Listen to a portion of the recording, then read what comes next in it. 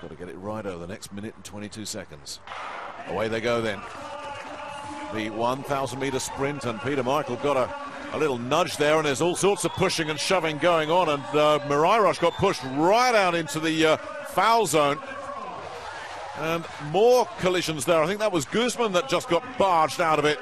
So he's been pushed to the back, the Venezuelan. So all sorts of drama early on here. And just trying to skate out of trouble and stay clear is Swings, who's coming round to attack the shoulder of the Frenchman, Le Pivert. He's got Pays tucked in with him as well. Then there's the second Frenchman just behind the Colombian, Jimenez, who is lurking with intent. An attack coming from the outside as well, but I don't think Mirairos is going to be able to get in amongst them. Here comes Swings on the outside. But Le Pivert and Michael continuing to battle away at the front. Very tactical, and another shove, and did Swings get pushed out of it, and problems there for Peter Michael, who lost a lot of ground there right at the bell. The New Zealander is in big trouble at the back of this field. Jimenez has spotted his opportunity, and he's making his move here.